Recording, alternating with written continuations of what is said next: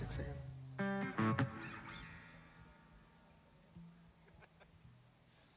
Good morning, church. How are you all? You okay? What a lovely day to praise our God, amen. Would you like to stand with us? Lewis is going to lead us in the first song.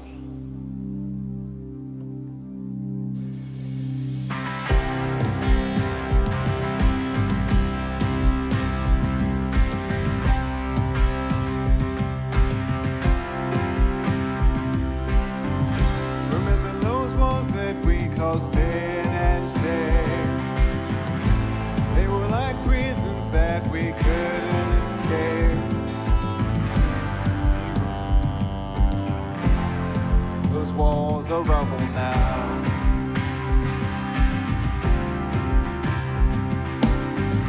Remember those giants we called death and grave? They were like mountains that stood in our way.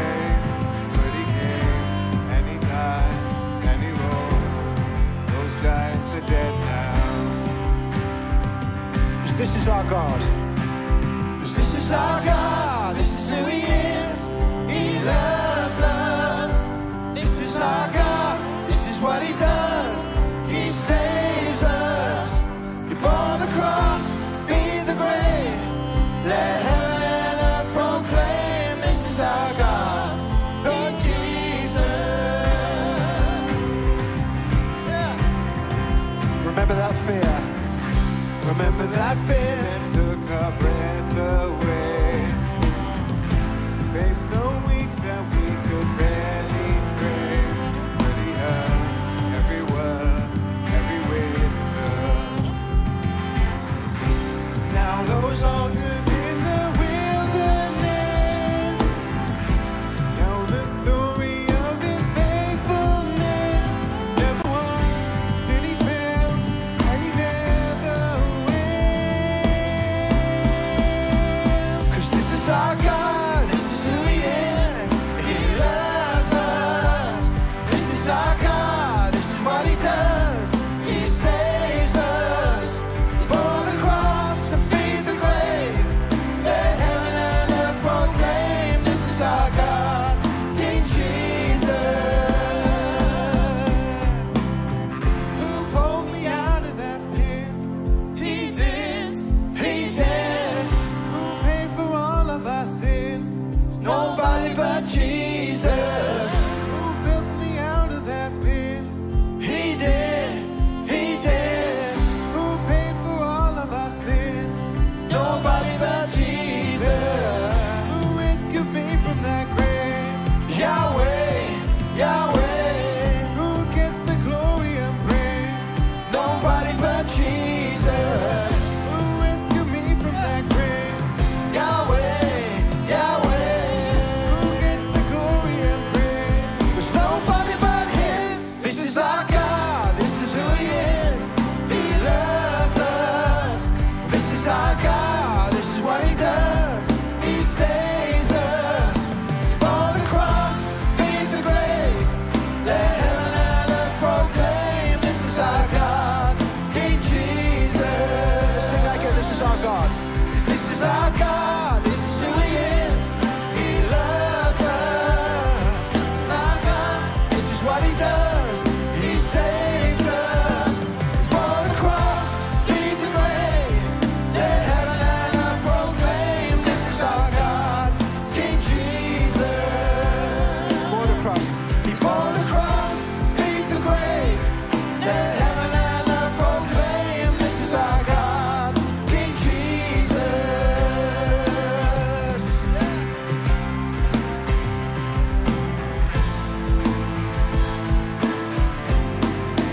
Amen.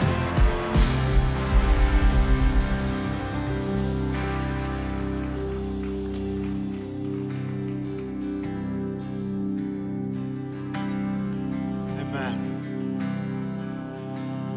'Cause Christ is my firm foundation. He's the rock on which I stand. Everything around me shaking. There's never been so glad. 'Cause I put my faith in Jesus. 'cause He's never let me down. He's faithful through generations. So why would He fail? 'Cause He won't.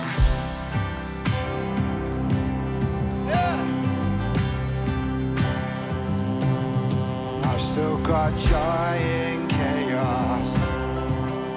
I've got peace that makes no sense. So I won't be going under. I'm not held by my own strength, 'cause I built my life on Jesus. He'll never let me down. Faithful through every season. So why would He fail back? He won't. He won't. 'Cause He won't fail. He won't fail. He won't. He won't. He won't fail. He won't fail. 'Cause Christ is my firm foundation, the rock on which I stand. When everything around me shaken, you see, I've never been more glad, 'cause I put my faith in Jesus. He's never let me down. He's faithful for generations. So why would He fail now? He won't. He won't. He won't fail. He won't fail. He won't fail. He won't. He won't. He won't fail. He won't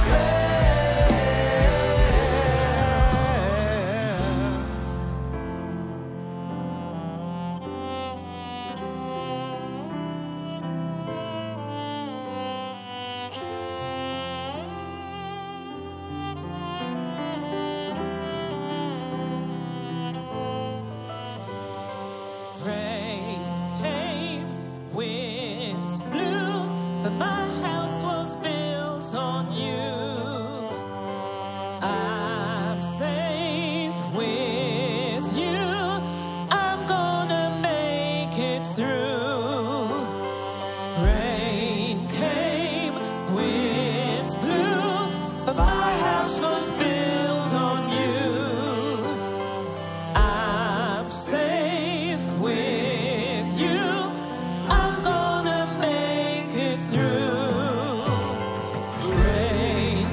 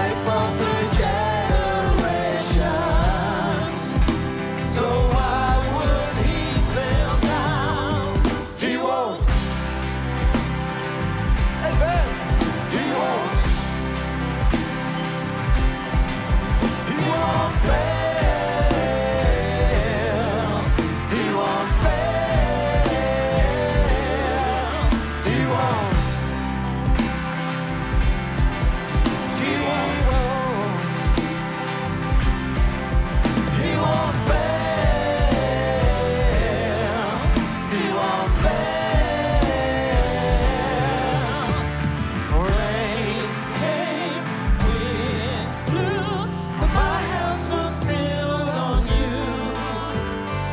I'm safe with you. I'm gonna make it through.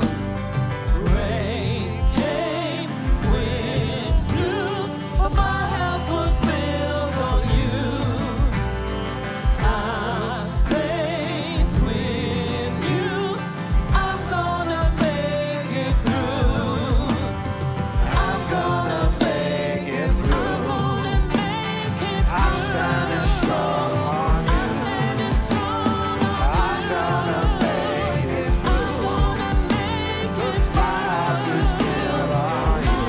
It's built on So I'm gonna make it through. I'm gonna make it through. My house is built on you. I'm standing strong on So I'm gonna make it through. I'm gonna make it My house is built on you. Christ is my firm foundation, the rock on which I stand when everything around me is shaken. I've never been more glad that I put my faith in Jesus. He's never let me down. He's faithful through generations. So why would he fail now? He won't. He won't. He won't fail. He won't fail. He won't. Oh, he won't. Amen. He won't fail. He won't fail. He won't. Amen. Thank you, Lord.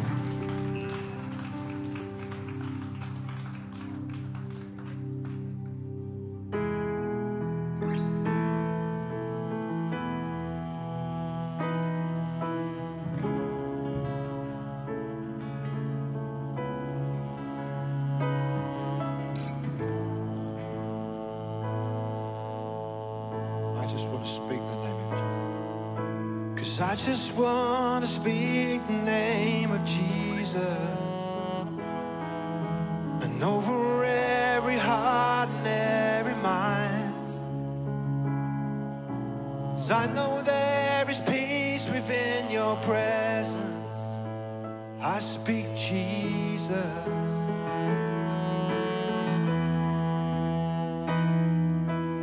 I just want to speak the name of Jesus till every dark addiction starts to break, declaring there is hope and there is freedom. I speak Jesus. Your name is power. Your name is power. Your name is healing. Your name is life. Break every stronghold. Shine through the shadows. Burn like a fire. I just want to speak the name of Jesus. Over fear and all anxiety. To every soul held captive by depression, I speak Jesus. Your name is power. Come on, church, let's go. Your name is power. Your name is healing. Your name is life. Break every stronghold. Shine through the shadows. Burn like a fire. Your name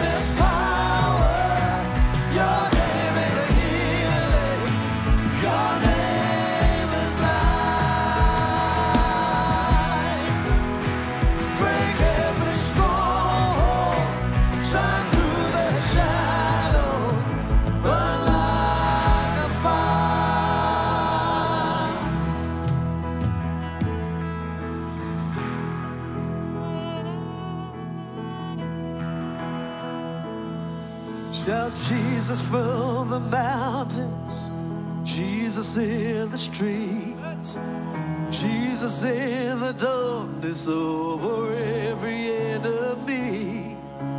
Jesus for my family, I speak the holy name, Jesus.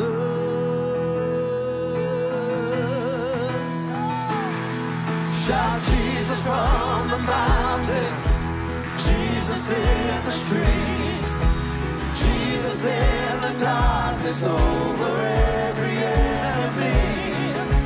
Jesus for my family, I speak the holy name, Jesus.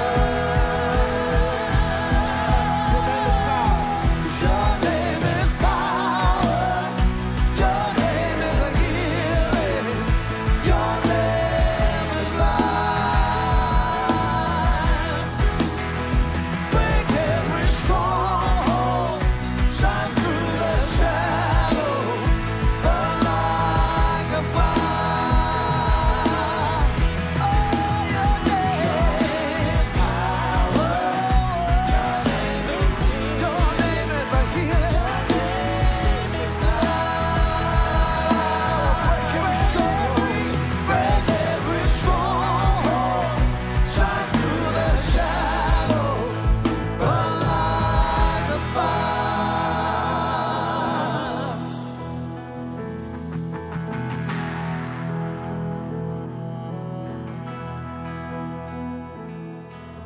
So I just want to speak the name of Jesus over every heart and every mind. 'Cause I know there is peace within your presence. I speak Jesus. Amen.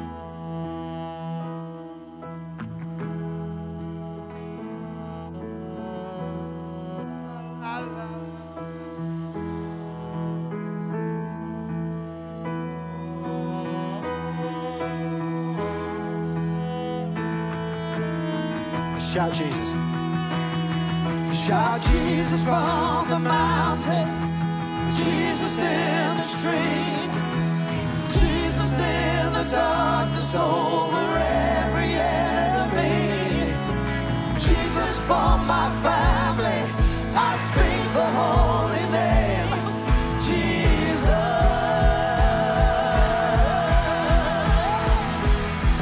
Shout Jesus from the mountains, Jesus in the streets, Jesus in the darkness over every enemy. Jesus for my family, I speak the holy name, Jesus. Shout Jesus from the mountains. Shout Jesus from the mountains, Jesus in the streets, Jesus in the darkness over every enemy. Jesus for my family, I speak the holy name, Jesus. Shout Jesus, Jesus, Jesus. Thank you,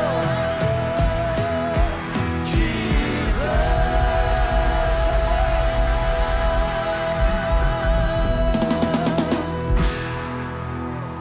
Amen.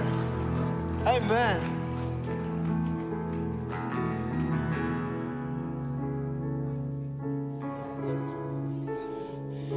Psalm 19, verse 1 to 5. The heavens declare the glory of God. The skies proclaim the work of his hands. Day after day, they pour forth speech. Night after night, they reveal knowledge. They have no speech. They use no words. No sound is heard from them. Yet their voice goes out into all the earth. their words to the ends of the world. In the heavens, God has pitched a tent for the sun.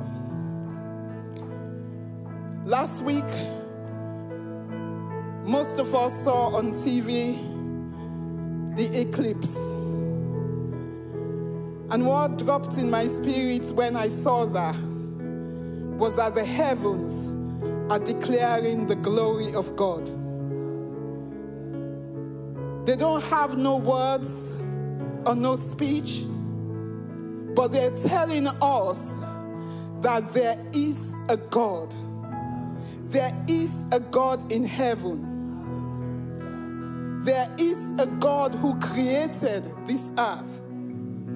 It doesn't matter what anyone has said about evolution, about Big Bang. When we see that amazing sight, it tells us without words that God is real. And God is right here today. I don't know what you have come with. I don't know what you are facing. But I want to say to you that I speak Jesus. His name is power. His name is healing. Do you believe that? Do you believe that? Can we sing that again? Just a little bit? Yeah, thank you. Your name is power. Your name is healing. Your name is life. Break every stronghold. Shine through the shadows. Burn like a fire. Your name is power. Your name is healing. Your name is life. Break every stronghold. Shine through the shadows. Burn like a fire. Your name is power. Your name is power. Your name is healing. Your name is life. Break every stronghold. Shine through the shadows. Burn like a fire. Your name is power. Your name is healing. Your name is life. So break every stronghold. Shine through the shadows. Burn like a fire.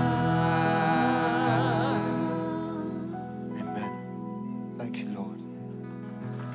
Amen. Amen. Hallelujah. Hallelujah. Thank you, Lord. Thank you, Lord. Good morning, church. Good morning, those online. You can take your seats.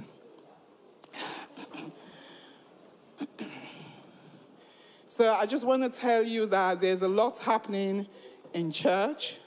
So after this second service, there's going to be a meeting, a gathering, a fellowship of all university students, professionals.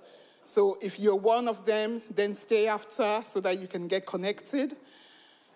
Also this evening, for anyone who works in schools, please reach out to Paul Hammond. There is a meeting for anyone who is involved in schools. And then I want to say to you that tomorrow, every Monday, we have prayer meeting. If you've never been to prayer meeting, then this is your personal invitation to attend tomorrow from 7 o'clock to 8 o'clock. In the life of the church, prayer is very important. It's the powerhouse. And you might be someone that prays at home or you pray by yourself, but I want to encourage you to come and join us as a church and pray.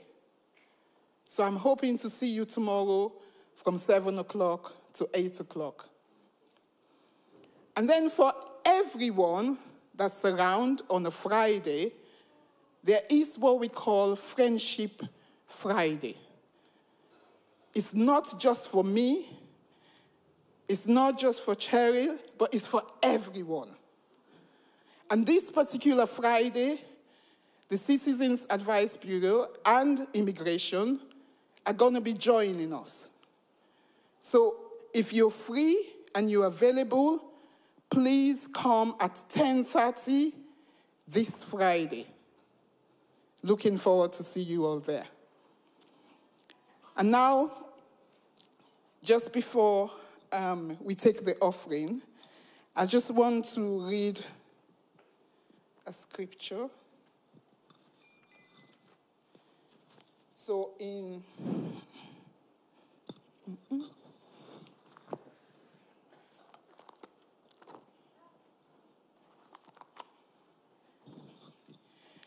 Mark 12, from verse 41, it says, Jesus sat down opposite the place where the offerings were put and watched the crowd putting their money into the temple treasury. Many rich people threw in large amounts. But a poor widow came and put in 2 very small copper coins, worth only a few cents.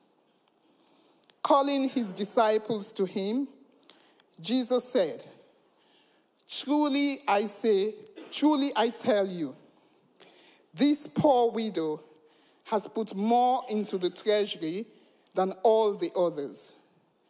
They all gave out of their wealth, but she, out of her poverty, put in everything, all she had to live on. Now, the church is a charity, so therefore, God calls us to give, to bless the church. But this morning,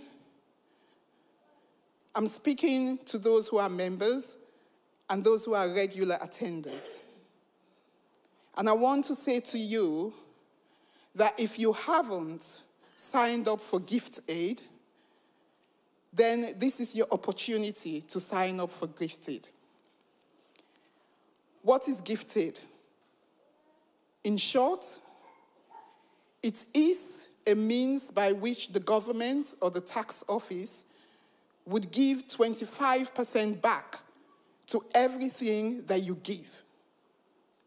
So for example, if you are like the widow who could only give a few cents, if you could only give £1 today, then the tax office would give 25p for every £1 that you give, so 25%.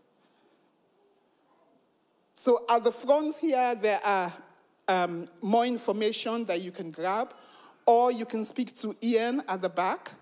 Ian, maybe you can raise your hand up. You can speak to Ian, and he can give you more information. But you may have come today, and you might be saying, I only got a few pounds. And as much as I'm speaking to regular attenders and to members, who am I to stop you if today is your first time and God has laid on your heart to give something? Not me. I'm not going to stop you. So feel free to give online. There are 3 methods that you can give. It's on the screen behind me. Or when the bucket comes by, you can put what God has laid on your heart. Can we stand as I pray, please?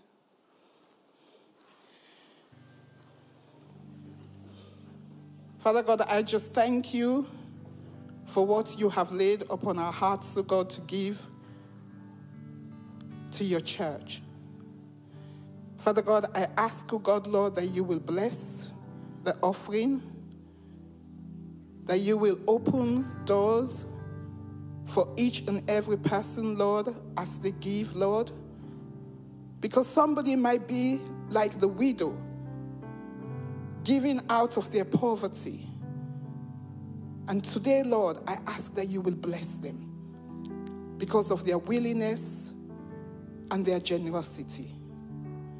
I thank you, Lord, in Jesus' mighty name. Amen.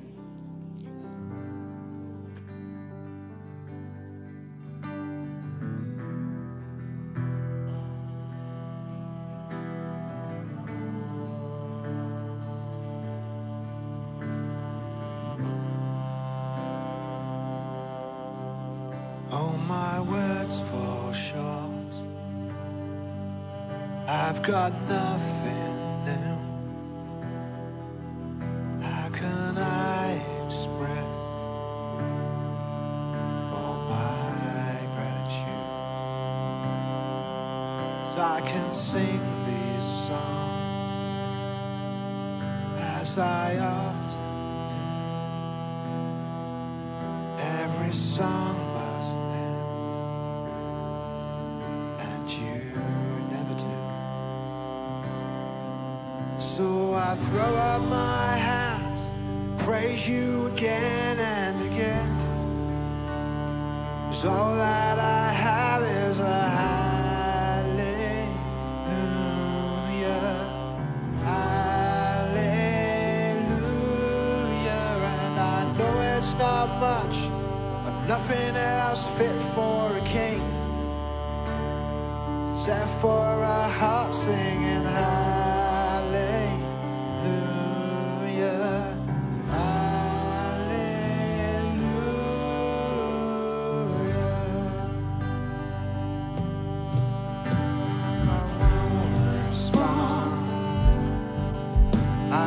Just one move with my arms stretched wide. Yeah, yeah, yeah, I will worship you. So I throw up my hands and praise you again and again. 'Cause all that I have is a hallelujah, hallelujah. And I know it's not much, but nothing else fit for a king, except for a heart singing hallelujah, hallelujah. So I throw my hands, praise you again and again. 'Cause all that I have is a hallelujah, oh, a hallelujah. And I know it's not much, I've nothing else fit for a king, except for a heart singing hallelujah, hallelujah.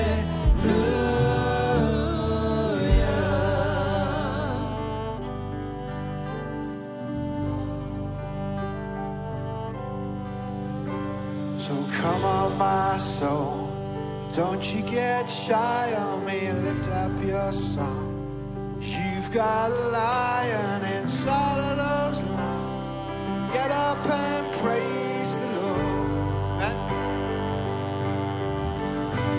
So come on, my soul, don't you get shy on me, lift up your song.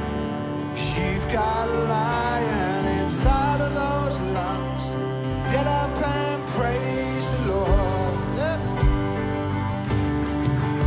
Yeah. So come on, my soul, don't you get shy on me, lift up your song. You've got a lion inside of those lungs. Get up and praise the Lord. So come on, my soul. So come on, my soul, don't you get shy on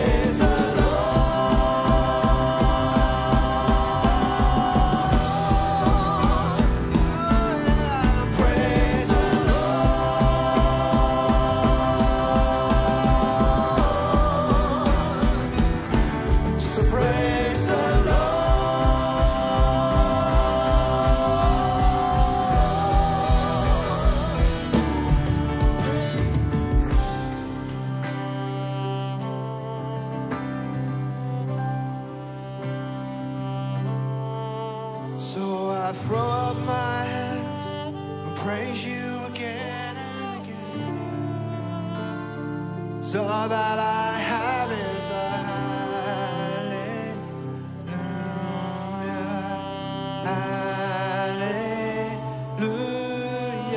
And I know it's not much, nothing else fit for a king,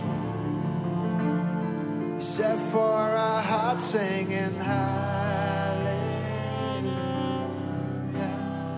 hallelujah.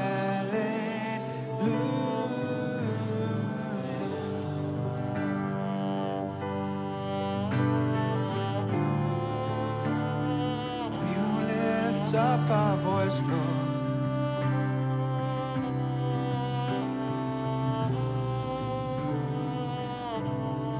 La la la la la. We will lift up our song. Oh,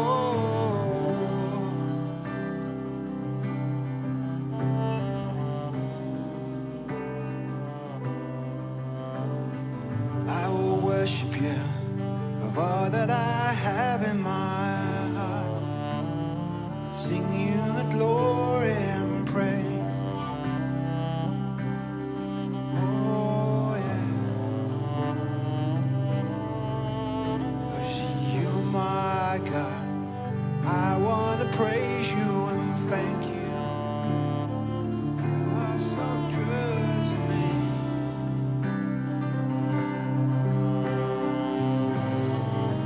Come, let's just sing our own little songs up our own little way. La la la la la la la la. We will praise your holy name. Glory and honor.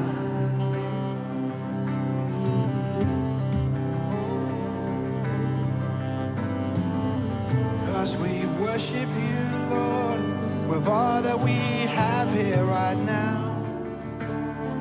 Thank you, Lord. Thank you, my God.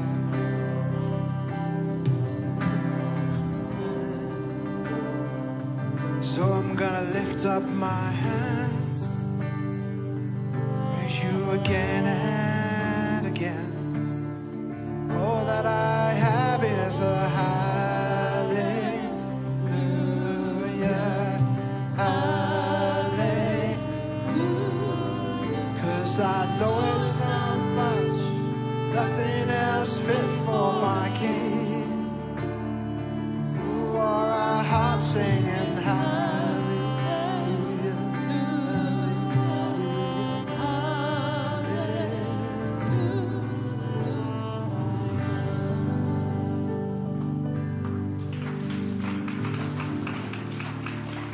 thank you, Lord. Yeah, let's just stay in that attitude just for a few more seconds. If you're comfortable, put out your arms like this. We're singing about throwing up our hands, putting our hands out. And this signifies so much. Putting your hands out, it's an act of celebration, isn't it? See it in football stadiums all across the country. Want to see it a bit more in Luton, but we see it across the country. You also see it's a sign of surrender. Saying, I'm not a threat, there's nothing here. It's also a sign of giving. It's giving up, giving something. But it's also a sign of receiving. So Lord Jesus, we stand here with arms up, arms out, hands open, hearts open, Lord Jesus. Anything we need to just leave here today, Father, at your throne, Lord Jesus, we just drop it down. And Lord, as we stand here with empty hands, we pray, Lord, that anything you want to give us, you want to speak to us, anything we need to receive from you, Father, we take up what you offer, Lord Jesus. We pray this in your name. Amen. Amen. While you turn, say hello to someone. Welcome them into church today. Welcome, of course, to everyone online as well.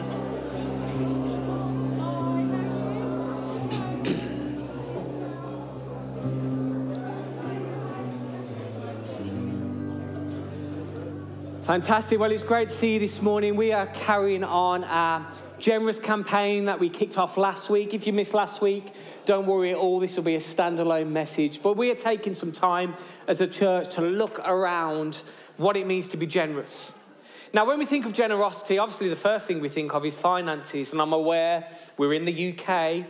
There's a British mentality in the UK, but we're in a very multicultural and African church. What I love about African people, they're not shy talking about money. You talk to British people, they go bright red and don't know what to do with themselves. They're like checking their pockets, like, am I going to be robbed? Why do you want to know that? Why are we talking about money? African people, they're so free. Goodness me, we can learn something from the Africans, can't we? And the South Americans, just so open talking about finances. And it's not just finances, it's about personal things as well. You know exactly how an African person's feeling as soon as you walk up to them. British people, you have to do a bit of prodding and some digging. So it's fantastic, isn't it, being a part of such a multicultural church. And I'm British on the outside, but my stomach is African. So if you want to bless me anytime, you can give me some African food.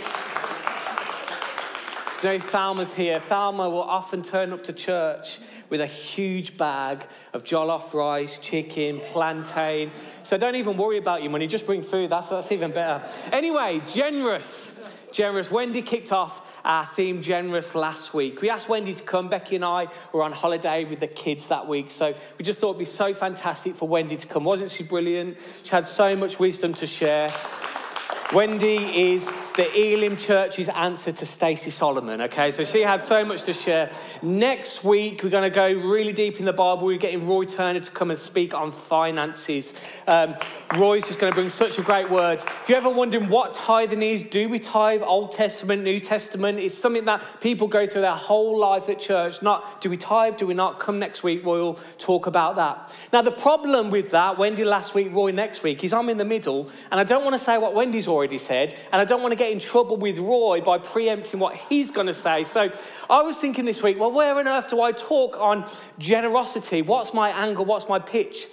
And, you know, you can so often look at the pastor or a pastor and think you're just dripping in revelation. You know, sometimes I'm worried Thursday morning, if I haven't got a word from God, I'm panicking. I'm texting the elders like, I think I'm going to be sick this weekend. Like, how do you know you're going to be sick? No, I'm going to be sick this weekend. But, you know, in those times, I often just go back to some of my favourite Bible stories, which are usually Sunday school stories. And I'm blown away again and again, reading the same thing that I've read for years, how God just speaks to me. So what I'm going to do, and whenever I preach, I will never say God has said this. What I will say is I believe God said it to me. So I'm going to share it with you. You weigh it. It tells us, doesn't it, in the Bible, I think, is it 1 John 4, that we should test the Spirit. So weigh what I'm going to say, and hopefully, you know, God's blessed me through it and he will bless you. So let's start with generosity. What on earth does it mean? And you think, well, obviously, I know what generosity means. I know what it means to be generous. We found out at this week's elders meeting on Monday, a certain elder, I won't tell you who it was, but she's married to me. A certain elder was around the table, and we're talking about several. You know, we're going to do several of this. And Becky's like, oh, okay, we'll do several. 7. And all the other elders looked at Becky and went, what do you mean 7? She thought, well, several means 7, doesn't it? We're like, no, several means 2 or 3 at most. And honestly, I'm looking at Jan, we spent about 15 minutes talking about what several means. So just to make sure we're all on the same page, this is the dictionary definition of generosity, and I think there's a typo, so give me some grace, okay? Generosity is showing a readiness to give more of something than is strictly necessary or expected. There's a couple of typos in there, isn't there? Just making sure you're aware and awake. It's about giving more, I love that, than is necessary or expected. So what I want to talk to you about today is a story, an account in the Bible that I believe is so relevant for us in 21st century Luton. So if you've got a Bible, Acts 3 is where we're going. And as I always said, if you're a bit worried, it's your first time you don't have a Bible, don't worry. Just look down into your palm. No one will know any different. Okay. So if you're a left-brain person, if you're analytical, your title is this. It's Generous Community. But if you're right brain, you're a little bit more creative and you like a bit of flair and poetry, you can put at the top of your page, because I know you're all taking notes, is Beauty at the Beautiful. Beauty at the Beautiful. And I'm going to read the first 10 verses, and then I'm going to split it up into 2. Okay, I'll read it all the way to verse 10 just to give you context of what's happening, but we'll end up landing in verse 7. Is everyone with me? Yes. Fantastic. Jen and Cheryl are. The rest of you, just close your eyes, pretend you're praying, but I know you're sleeping, okay? So verse 1, Acts 3. One day, Peter and John were going up to the temple at the time of prayer, and it was 3 in the afternoon. Now a man, pay attention to this, who was lame from birth, was being carried to the temple gate called Beautiful, where he was put every day to beg from those going into the temple courts. When he saw Peter and John about to enter, he asked them for money. And Peter looked straight at him, as did John. Then Peter said, "Look at us." And there's an exclamation mark. So I think the man thought he might be receiving a punch rather than money. "Look at us," he said, exclamation mark in my Bible. So the man gave them his attention, expecting to get something from them.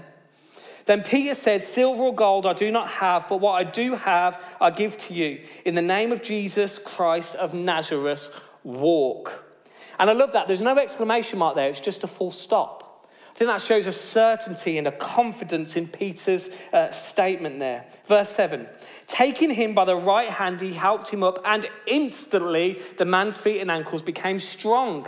He jumped up to his feet and began to walk, and then he went off with them into the temple courts, walking and jumping and praising God. When all the people saw him walking and praising God, they recognized him as the same man who used to sit begging at the temple gate called Beautiful, and they were filled with wonder and amazement at what had happened to him. Beauty at the beautiful.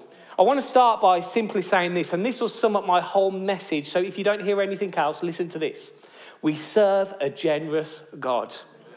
We serve a very generous God.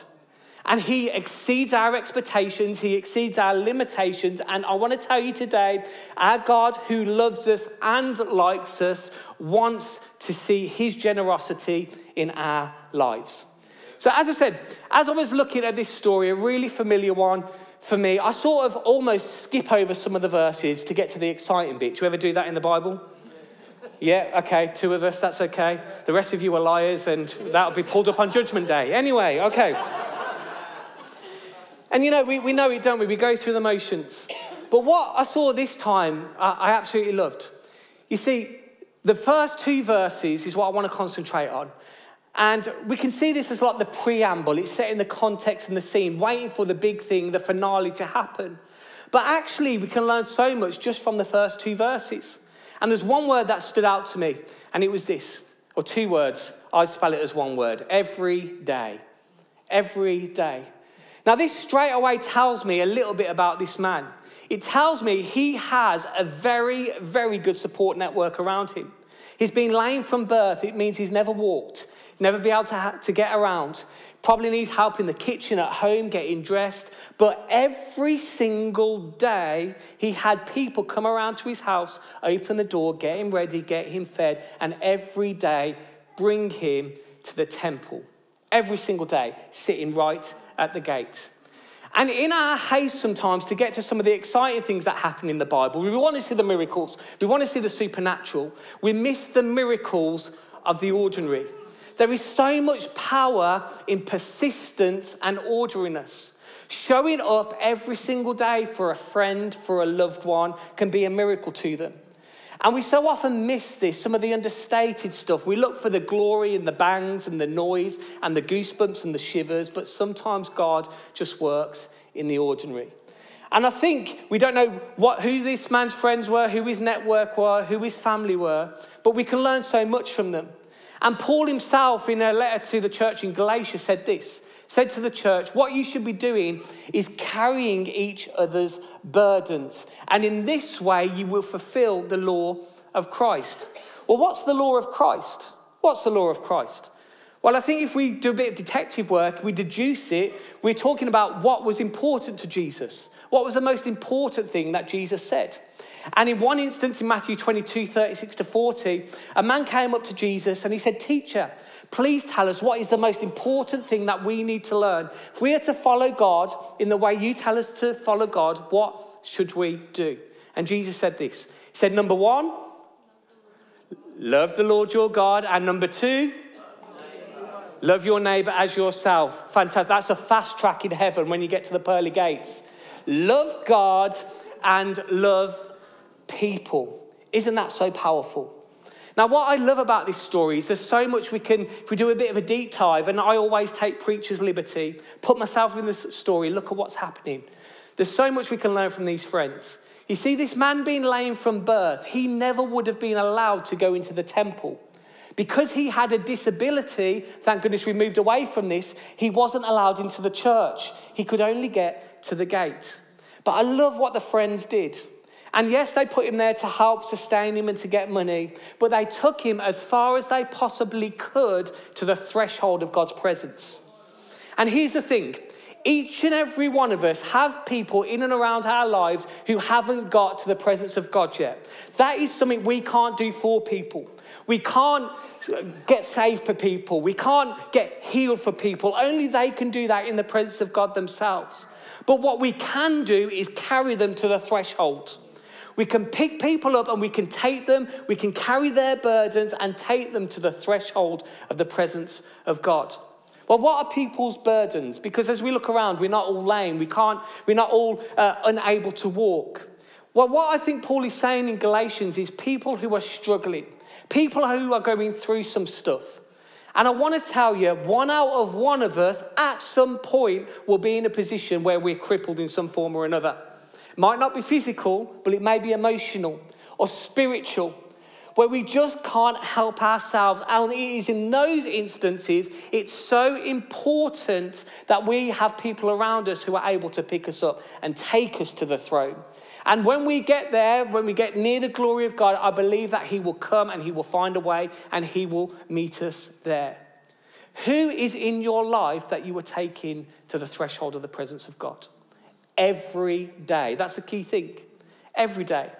Maybe it's a son or daughter who's gone away from the Lord. You brought them up, knew all the Bible verses, went to Sunday school, but now they've just turned their back on it. Well, are you still picking them up every day in prayer and taking them to the threshold? Do you do it for 2 days and then give up? Who are you carrying? And it just shows so much love for this man that every single day, come rain or sleet, probably not snow because it's very hot in Jerusalem, they will go in the morning, get him dressed, get him ready, pick him up, take him. And the implication there is they'd also go back in the evening, pick him up, take him home, feed him, get him into bed every single day.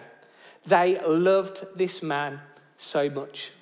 And actually, as we look at the early church, love is something that was really important. Christians were actually known for how they loved and carried others.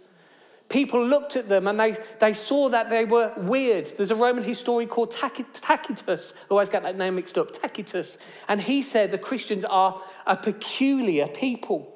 What does that mean? Did they dress weird? No, well, maybe some of them. Some of us dress weird, don't we? I'm not talking about socks and sandals, but I am, okay? Peculiar people. They're strange people. Why? Because they loved. And this was one of the most astonishing things about the early church. People were suspicious of them because they saw they were giving so much and they were desperate to know, well, what's the string attached? But here's the thing, there was no string. They had a revelation of what Jesus had done for them and they just wanted to love in return. In fact, there was a Roman emperor called Julian. And when you say Emperor Julian, if you're a parent like me, you instantly think of Madagascar. It's not that Julian, okay? It's a proper Roman man in the 4th century. And he hated Christians. We could go into a whole deep dive of why. There's whole things in his history, but we haven't got time for that. Needless to say, he wanted to get rid of Christians. It was a dominant force. It was overturning the Roman Empire, going through the empire like wildfire. And right into his generals and his leaders, he was rounding up Christians and putting them on trial, getting them to denounce Christ. And one of the things that really, really was annoying him, that people who weren't even Jewish were turning to Christ because of how they loved. He said this, so look at this word. It is disgraceful. No Jew ever has to beg, and the impious Christians support not only their own poor, but ours as well. All men see that our people lack aid from us. What he's saying, I'm getting really cheesed off because these people are making us look bad. It's a little bit like our government, isn't it? They're even looking after our people, not just their own. They're not just a little sect who are removing themselves. They're in our world, they're in our temples, they're in our villages, and they're looking after everyone. And of course, Christianity then started to spread like wildfire. People were like, wow, this makes a difference. And indeed, our whole Western civilization is based on Christianity. The first hospitals, universities, social care, all started with Christians.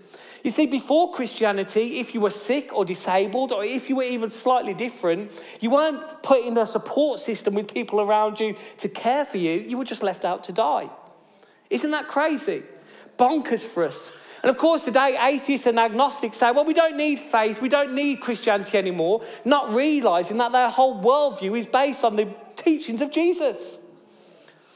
It's disgraceful, he said, that they don't just look after their own, but ours as well. Now, I would love this to still be the attitude of the general public today, but I don't think it is. You see, if you go out to the average Joe on the street and say, what do you think of Christians? I think it will be very far removed from this quote. And I read a quote this week. It was a meme on social media, and just as I was scrolling, it stopped me in my tracks, and it upset me a little bit as I thought of its implications. One sentence that actually, I think, says an awful lot about people's perceptions of who Christians are and what they do. And this was the quote: "There is no hate stronger than Christian love." There is no hate stronger than Christian love. What does that mean? It means people have a perception that Christians have weaponized love to become bigots. They've rejected people in the name of love. They've hurt people in the name of love. And, you know, we can so often look at this and say, well, you know, that's just like the right-wing Christians. I think all of us, to some extent, can be guilty of this. And sometimes I think it's an accident, but sometimes I think it's really not. Gandhi said the same thing, didn't he? He said, I like your Christ, but I don't like your Christians. They are nothing like your Christ. Literally, what a paradox. The word Christian means little Christ. I like your Christ, but I don't like your Christians. And how Christians justify this is like, well, you know, we're sharing the truth. We're sharing God's word. This is what God's word said. This is what Jesus said. And I would say it like this: the right thing said in the wrong way is the wrong thing to say. The right thing said in the wrong way is the wrong thing to say. Jesus never shied away from difficult conversations and difficult truths. But didn't Jesus say, it was John actually said about Jesus, didn't John say about Jesus, he came with truth and grace? Came with truth and I'll trick you a little bit there because he came with grace and truth. I mixed it up on you. He came with grace and truth. And this isn't a cop-out to say we should never have difficult conversations. We absolutely should. But we shouldn't hit people with the truth. We should guide them into it. Think of Jesus at the well with the Samaritan woman in John 4. It's a really difficult conversation. Said, you know, you've lived a dodgy life. You've had 5 husbands, and now the man you're living with isn't even your husband. How could that conversation have turned out if it was a pointing finger moment? How did it turn out? It turned out that Jesus had grace and truth. She went away and a whole village was saved because of it. We can have difficult conversations without damaging people. We need to say the right thing in the right way, and then it's the right thing to say. We need grace and truth. And truth is being attacked left, right, and centre in our world. There's some universities that say there's absolutely no truth. There's no concept of truth. Well, we believe that Jesus is the truth. We can say biblical things in a Jesus way and still have friends at the end of the day. Love isn't condemning people, it's correcting them. We don't beat people with it. The only people Jesus beat was the people who should have known better. The pastors, the Pharisees. And sometimes, if they're a pastor, if they're a Pharisee, if you need to do that to me, I can take it. Come and beat me, that's fine. But don't do it to other people, okay? This is what the Bible says about love. It says, love is patient, love is kind. It does not envy, it does not boast, it is not proud. It does not dishonor others, it is not self-seeking, it is not easily angered, it keeps no records of wrongs. Love does not delight in evil, but rejoices with the truth. It always protects, always trusts, always hopes, always perseveres. Love never fails. Amen? Amen. I put this up in my bathroom for Becky every morning. So when I've done something wrong, remember, love protects, it builds up, it strengthens. Let's carry on with the story. Let's go here. Let me go here. Every day. Why do we carry people every day? We carry people every day in the hopes that there's a one day. And I love this. The reason there was a one day for the man where everything changed because there was an everyday. There's people in our lives we pick up for a couple of days and then we drop them down. Imagine if the day that Peter and John were walking past the Temple Beautiful, their friends just wanted a day off. They've got their holiday booked in Ibiza, so instead of rotoring, someone else to go and help him, they just left him. Who are you carrying to the thresholds of God's presence every day in the hopes that there will be a one day? A one day. Next question I want to ask you is, who are you in this account? Who are you? And I think certainly for me, whenever I read these accounts in the Bible, and I try and put myself in them, remembering that these are real accounts, they're not just fairy tales, they're real accounts that actually happens, who do you identify with the most? Now, if you're anything like me, it's usually the hero of the story, the protagonist. So when you read it, you're probably naturally drawn to think, well, I'm Peter in this story. I'm the one who saves the day. But actually, there are moments in our life where we're not Peter, we're the crippled man ourselves. And there are moments in all of our lives where we need to be generous enough to ourselves, not others, to admit that we need help. We need to admit ourselves that we need help.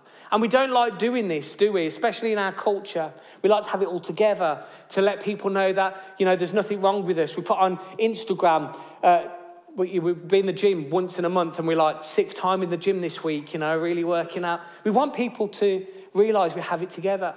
And there's people in our church and conversations I've had as a pastor of nearly 12 years now, in my previous church, I'll say, where people come to the church, I've not seen them for a few weeks, and they'll say, I'm really upset because the church hasn't bothered with me. Nobody cares. No one's come to see me or speak to me. And what I found is when people come to me and say the church, or the church haven't done this and the church haven't done that, what they usually mean, but they're being nice, is Mike hasn't done that. You haven't been to see me. You haven't been to do that. And I think it's really difficult when the perception of people's idea of the church is the pastor. That's absolutely rubbish.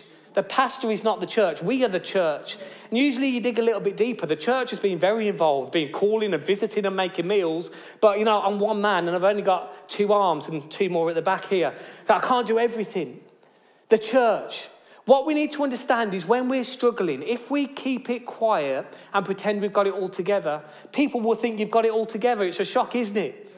We need to make sure we put ourselves in environments when we need help, we're going to get help.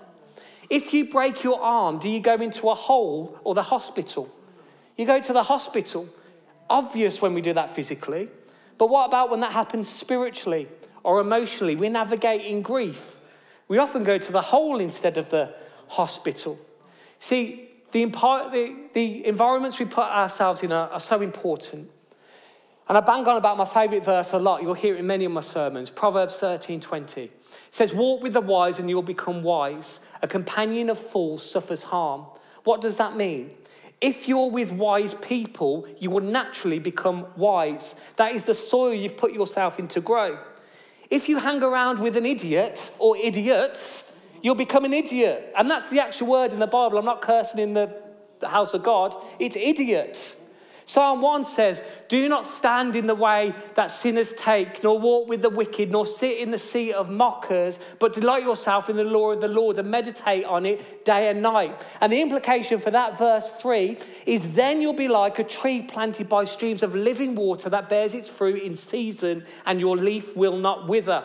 What does that mean? If you're a tree planted by streams of living water that bear its fruit in season, you will have seasonal good times. But what it doesn't say is you'll always be fruitful. There are times when we're not always fruitful. However, if your leaf does not wither, it means you're evergreen. You'll have moments of fruitfulness, moments of goodness, and you'll also have moments of fallowness. But if your leaf is green, it means inside you're in the right environment. Mixed with difficult situations, difficult people, you'll have a difficult life. Mixed with good people and good things, you will have a good life. Environments are important. So if you feel like you're on the mat this morning, don't suffer in silence. Come and see Cheryl. No, I'm only joking. Come to us. Tell us. Let us know. We want to support you. We want to pick you up. Just like that Galatians 6:2. And we talked about generosity, expecting more. In a sentence, again, this whole sermon, part 2, you will always get more than what you asked for or expected when Jesus is involved. Always. What are you expecting when you come to church? What do you expect? Why do you come? Do you come expecting a nice time of worship? You know you'll always get that at LCF, our amazing volunteers, our team. Do you expect an inspiring word? Do you expect to come and sit in the same seat every week? Isn't it annoying when someone takes your seat? Do you expect to see people you haven't seen for a while? What do you expect? I want to tell you that God wants to exceed your expectations more and more and more. Come to church with an expectation that you will leave changed. The man came to the gate beautiful, was dropped off there to get change, and he left changed. Come with your pennies, come with your pounds spiritually, but expect to leave different and changed. Let's carry on with the story. Verse 3. When he saw Peter and John about to enter, he asked them for money. And Peter looked straight at him. I said earlier, I imagine this is like quite an intense look. And we know from the Gospels that Peter's quite a fiery guy. Probably not the most literate, okay, like Paul later, who was a Pharisee himself, or Luke, who was a doctor. So I imagine as Peter looked at this man, he would have got a bit worried, because I imagine it would have looked painful for Peter to think. I believe he was thinking, what do I give this man? So Peter said, look at us. And the man gave them his attention, expecting to get something from them. Then Peter said, MasterCard or Visa I do not have, but what I do have, I give you. In the name of Jesus Christ of Nazareth, walk. And taking him by the right hand, he helped him up, and instantly the man's feet and ankles became strong. And we all know where this sermon's going. If you've been in church for any length of time, you know what is coming. You see, so often when people ask us for something, we just say, well, sorry, I haven't got anything. But we all have something. We all have something. We all have a gift that is given by God. 1 Corinthians 12:4-8 says, each of you has been given a manifestation of the Spirit, a gift to what? To serve others. 1 Peter 4:10 says exactly the same thing that Peter will read about in the story. Each of you has been given a gift from the manifestation of the one Spirit. 1 Corinthians 12:5-8 says the same thing. Each and every one of us has a gift. Very, very often we see a need and say, sorry, I don't have anything. Quick example, this week, had an email land in my inbox. We had this prayer and praise newsletter that Ray Summers, our prayer leader, leads. And I saw this report come in from the prayer and praise newsletter. And she won't mind me saying this, I know she'll be watching online. Gwyneth, lady in our church, 84 years old. And she sent this long email. She said, I'm so happy to hear that Hezekiah is leading our students, our postgrad community. She said, I would love to serve, but I just haven't got the ability to anymore. So what she says, I haven't got. She says, but what I have got and what I can do is pray for them. Would that be okay? Isn't that amazing? 84 years old, still serving the kingdom, still building the body. Can't come in person to the student group with Hezekiah and Favour and the guys, but what she can do, she can pray. And that puts us to shame sometimes, isn't it? An 84-year-old woman, she's paid her dues, she's done her time in church. I haven't got this, but what I have got, I give to you. This is what discipleship is. Taking what God has given us, taking in what He's placed in our hands and employing it for the kingdom. And the church, we have all these sort of discipleship courses. We run some brilliant courses at LCF. And indeed, around Christendom, there's all these discipleship courses. 8 sessions here and 10 sessions here and £1,000 for this discipleship course and come for 3 months on this discipleship course. And I'm going to do you a favour and save you a lot of time and money. Discipleship, every discipleship course, if it's a proper discipleship course, can be summed up in one sentence. And it's this. Do what Jesus would do if he were you. That's it. Don't need 8 sessions, 10 sessions, 15 sessions. All you need to do, if you want to be a disciple of Jesus, a Christian, a little Christ, is do what Jesus would do if he were you. And I think as Peter was looking at this man and thinking with his face screwed up, looking in pain, I think what he was doing is like, I haven't got any money, haven't got any cards, haven't got any food, there's nothing I can give. What would Jesus do in this situation if he were me? And what did he do? He did what Jesus would do. Get up and walk. And as you go about your workplace and your homes and your relationship groups, your friends, your family, and there's an instance where there's a need presented, ask yourself that question. What would Jesus do if he were me? And I think the reason we get so pent up about using our gifts and putting ourselves out there is we don't want to be embarrassed. But what if I step out and I look stupid or silly or shy? You know, what if I can't follow through in what Jesus wants me to do? A little bit like what Wendy said last week. Do you remember going into Starbucks with a homeless man and he ran off? Like, I'd die in that situation. I'm so socially awkward. I'd go bright red and pass out. Okay, it's awkward, awful. But here's the thing. Take the pressure off yourself because your gift isn't about you. Although the gift came through Peter, it wasn't from Peter. And we see this amazing faith of Peter here. He's like, in the name of Jesus, get up and walk. We see it as a bold statement. What I think he's doing is actually putting a caveat in there. If this doesn't work, it's not my fault. So it's not in the name of Peter, get up and walk. It's in the name of Jesus. And what I love about Peter is he doesn't do it quietly. Now, got to tell the truth because I'm in church. If this was me, what I'd do, I'd probably look around and then I'd probably whisper in the man's ear, can I pray for you? And then I'd pray in my mind and I'd say to him, do you feel anything different? And if he says no, I say, oh, don't worry, I'll come back tomorrow with a tenner, okay? But Peter didn't do that. What he did is he told him to get up and walk before he got up. Isn't that amazing? He told him to walk before anything happened. What I do have, I give to you. He told him what he was going to give him. It was a miraculous thing. And then the man actually did it. And I think so often we get stuck way back here. We don't have the faith to carry through. But here's what you need to remember. It's not about you. It doesn't come from you.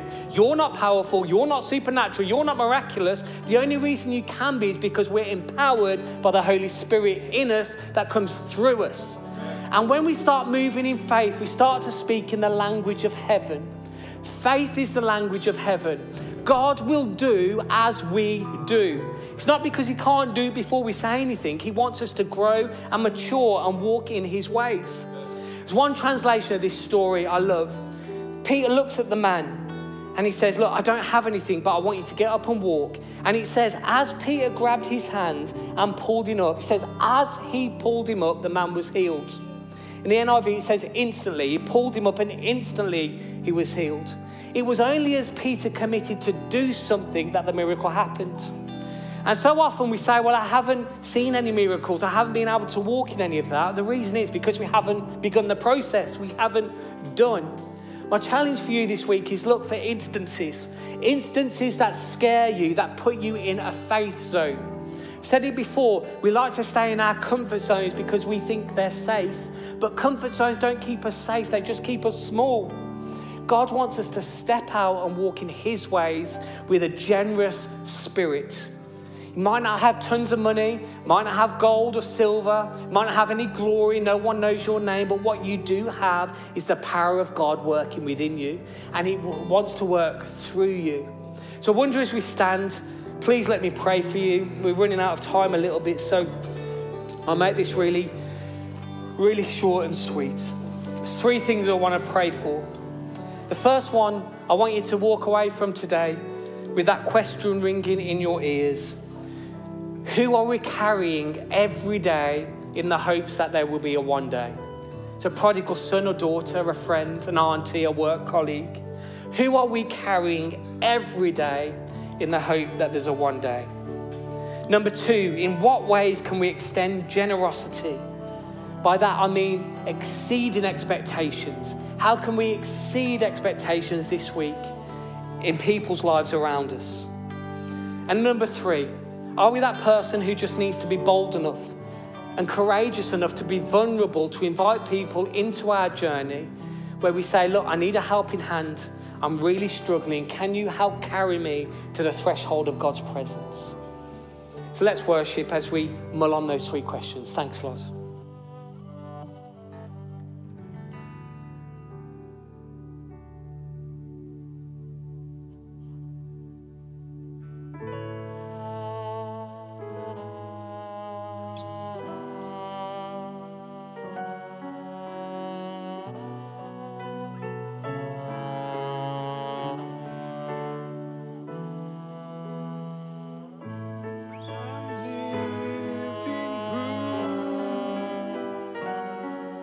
what the mercy of God can do. If you knew me then, you believe me now. Turn my whole life upside down. Took the old and he made it new. It's just what the mercy of God can do. Now I'm alive to tell the story, how I've overcome. It's his goodness and mercy and the power of his blood. I'm so glad that my freedom wasn't based on what I've done, but his goodness and mercy and the power of the blood.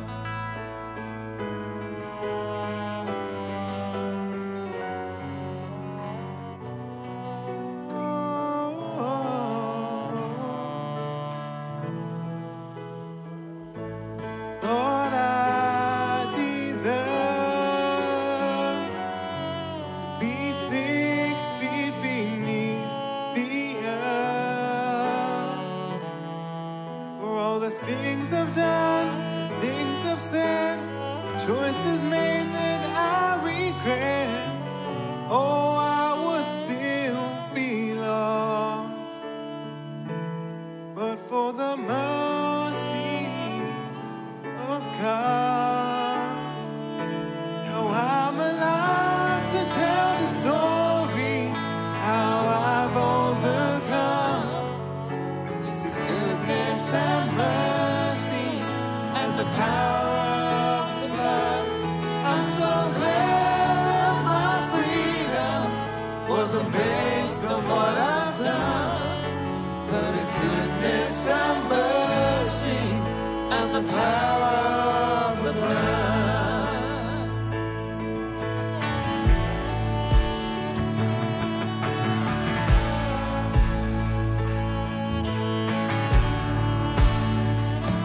Was the cross meant for me that my Savior carried? Now I've been made free by the mercy of God.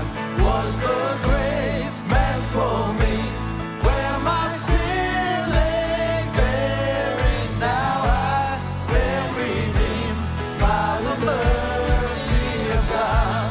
Was the cross meant for me that my Savior carried? Now I've been made free by the mercy of God. Was the grave meant for me where my sin lay buried? Now I stand redeemed by the mercy of God. Now I'm alive to tell the story, how I've overcome. This is goodness and mercy and the power of his blood. I'm so glad my freedom wasn't based on what I've done, 'cause it's goodness and mercy and the power of the blood. It's his goodness and mercy and the power of the blood.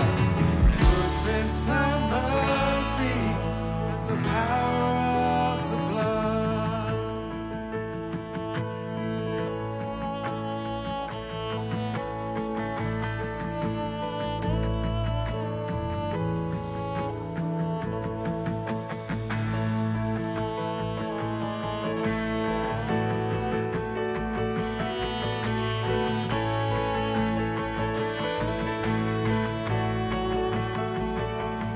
There's still power in the blood. There's still power in the blood. Power in the blood. There's still power in the blood. Power in the blood. There's still power in the blood. Power in the blood. There's still power in the blood. Power in the blood. There's still power in the blood. Power in the blood. There's still power in the blood. Power in the blood. There's still power in the blood. Power in the blood. There's still power in the blood. Power in the blood. There's still power in the blood. Power in the blood. There's still power in the blood. Power in the blood.